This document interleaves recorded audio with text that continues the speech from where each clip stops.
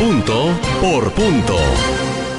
¿Qué tal? Gracias por acompañarnos esta tarde de martes 3 de diciembre del año 2019. Aquí las noticias más importantes.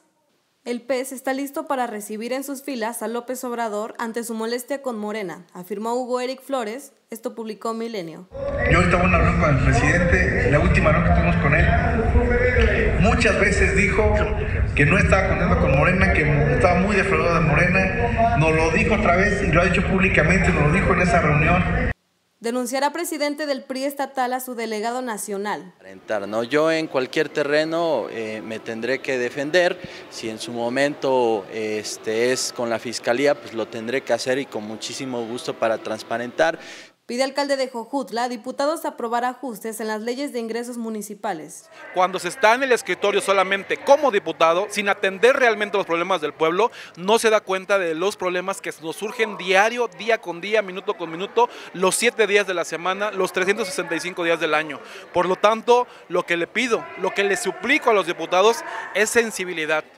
El Congreso analiza el paquete económico 2020, pero en caso de apoyos al campo será difícil compensar lo que no dio la Federación. Creo que desde la Federación tienen una óptica más amplia y más clara de lo que hoy se va a hacer a través del presupuesto federal y bueno, muy respetuoso siempre de las políticas públicas a nivel federal.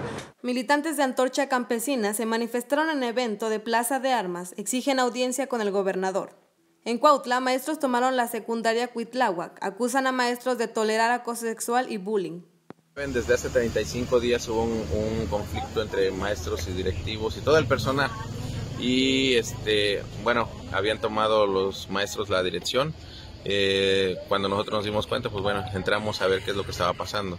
Se llegó a una conclusión de que iban a entrar todos los maestros y se iba a hacer una averiguación. El gobierno anterior dejó un tiradero y deudas en educación, afirmó el director del IEBEM. El gobierno anterior no pagó eso y dejó pendientes hasta el tope, al grado tal de que recibimos un instituto prácticamente en quiebra y escuelas tiradas. El recurso que debió haberse llegado para reconstruir por el problema del sismo tampoco llegó, tuvimos que gestionarlo con el actual gobierno. Mujeres en Tlaltizapán lograron entrar al programa de proyectos productivos, un logro de la gestión municipal. Se les contrató por medio de la directora de la mujer, me pidió por ahí transporte, me parece que vienen 3-4 combis. Con las personas que van a recibir su apoyo, pues agradecerle, ¿no?, al gobierno del estado. Y bueno, pues no hay más, todo es parte de la gestión que viene uno haciendo. Andrea Sotelo se despide de ustedes. Hasta la próxima.